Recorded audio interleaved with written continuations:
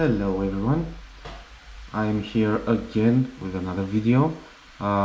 This time I will try to troubleshoot a hash rate drop on the Asus Tuf Dash F15. As many of you told me, after a recent BIOS update, they get a hash rate drop at about 5 minutes after overclocking it to maximum performance. They get about 51 mega hashes per second, and with the same overclocking value, the hash rate drops to about 47, just like now. And with the same values, the hash rate does not rise anymore, and nobody knows what to do. So I made the recent update on my mother chip BIOS to see how can I figure it out. I played a little bit with the configuration, and I managed to find out what we have to do in this situation. So let's take it from the beginning. I'm going to close. Now I'm going to zoom a little bit so you can see the screen, something like that. Okay, so I think like this is okay. Okay, so let's close the miner. As you can see, let's check the BIOS version, MS-N432. So I have the latest BIOS version, which is 327. So I think in this BIOS update, the manufacturer introduced somehow a rule that verifies if you are mining, and after that it reduces your performance from the GPU. So I will show you what you must do in this case.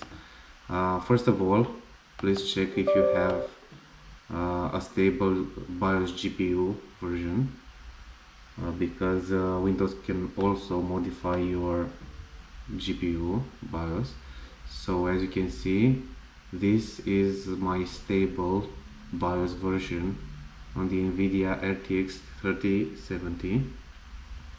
So make sure you have this BIOS version, and after that I will show you what to do. Open the Pheonix Miner. We will wait for the DAG file to be fully generated, and after that we are going to start the MSI AfterBurner. Okay, now we are going to start. Okay, now after this update, you will find that you cannot overclock the core clock like with the same values as on the previous version of BIOS. On another laptop with an older BIOS version, I could get the value of 400 on the core clock, but now this is not possible. It will crash. I don't want to do it now because most probably it will reset. What I managed to do is find a value that it will work. The current value is the core clock at about 350, and the memory clock the same, 698, no more than 700. Even at 700 it might restart, so 698, it's a good value, the best I can work with. So we are going to overclock at these values. As you can see, the hash rate is going to rise at about 51 megahashes per second. It should be. Now most of you managed to do this. Now after a while you will see a hash rate drop, and the same values would not work, would not overclock your GPU. The hash rate will not rise anymore. So I will show you what we can do. In the meantime, we are waiting to have that hash rate drop. You will also see that the overclocking values will change, will be reduced. The GPU and the memory will be much lower. I don't know when it will be triggered. I saw that sometimes it triggers at about 1 minute after the overclock, and sometimes about 5 minutes after the overclock. So I hope we won't wait too much.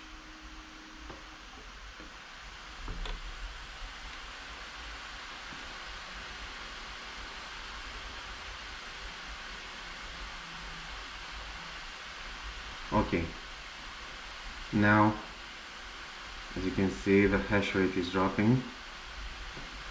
You will also see here that the memory clock has a reduced value. So now the hash rate is stable at about 47 megahashes per second, 47.6. Okay, now let's say that the MS AfterBurner maybe, I don't know, has reset himself.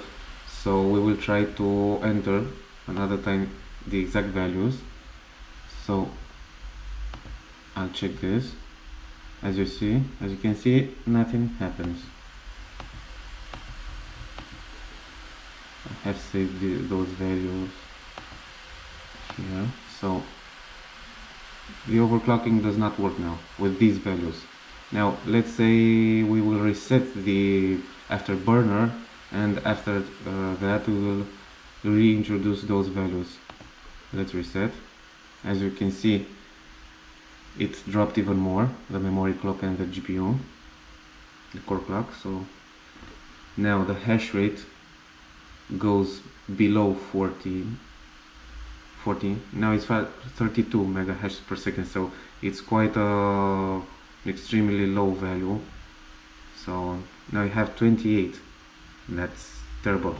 Okay, let's try to put again the same values as earlier to see what happens. Maybe now it will work. No, we even got a crash. Let's start all over. I will close both of them. Start from beginning.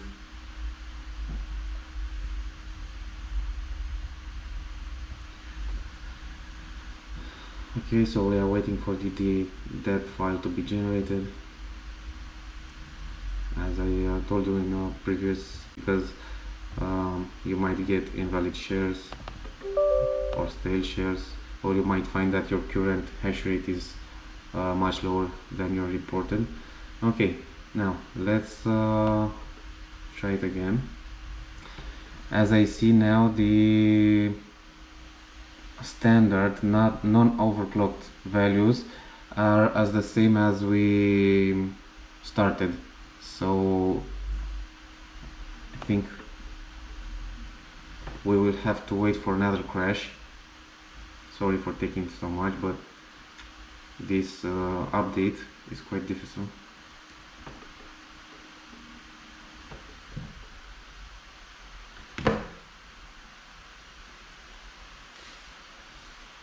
So in the meantime, I might just recommend you some other settings. I don't know if you are starting the mining process from zero and you haven't saw any other videos with mining on the Tuf Dash F15. first thing you do is save your GPU BIOS, so if Windows makes any updates you have it for a downgrade. You have to install Stop Updates 10, this program, so you make sure Windows does not make any updates. You put your battery to performance, you go to power and sleep and take all of these settings to never, because sometimes if the screen goes off, I don't know, Windows says the laptop is idle and switches to the integrated graphics card, and you will find another crashing hash rate.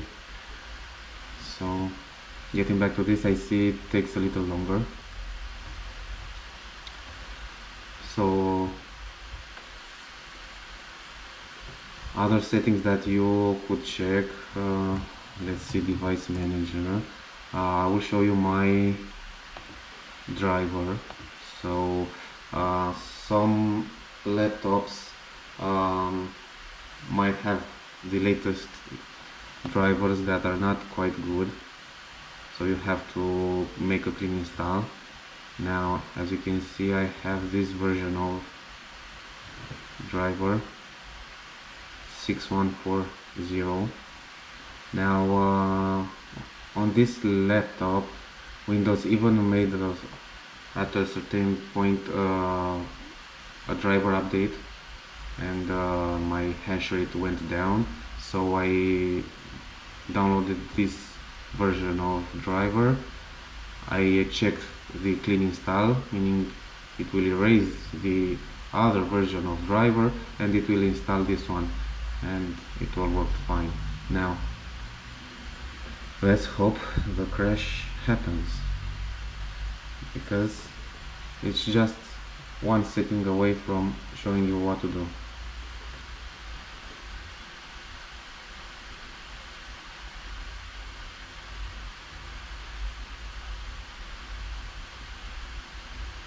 Also, I think it has to get to about 69 or 70 degrees Celsius so that the motherboard, or I don't know, the BIOS sees that it's mining, or it's, I don't know, intensely used.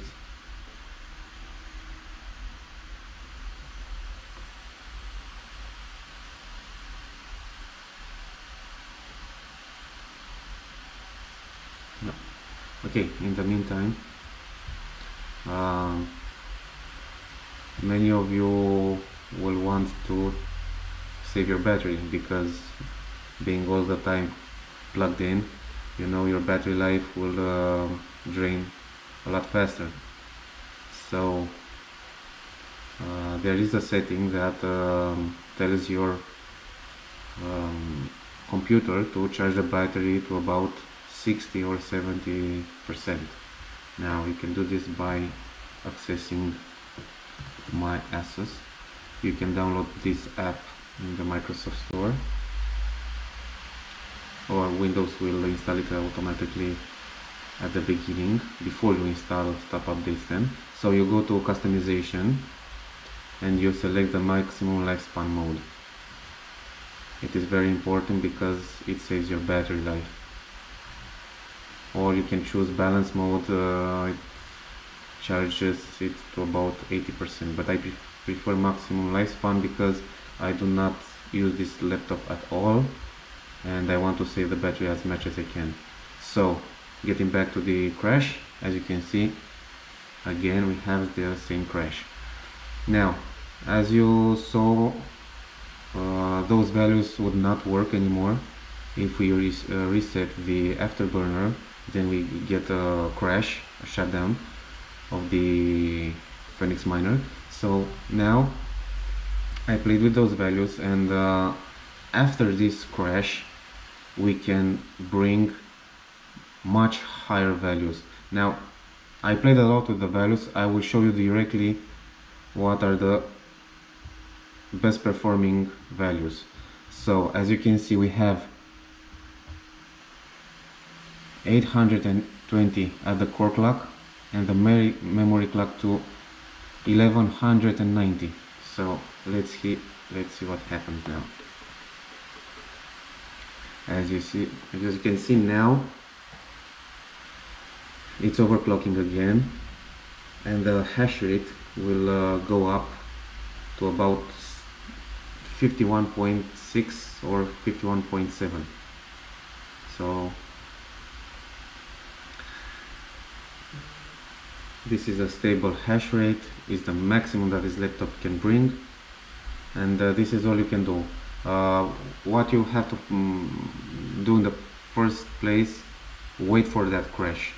I don't know, maybe 1 minute, 5 minutes or 10 minutes after you start the mining process and overclock your GPU, but stay tuned, see when the crash happens, bring these higher values and then let it mine. That's what you have to do. I hope this is helpful for you guys.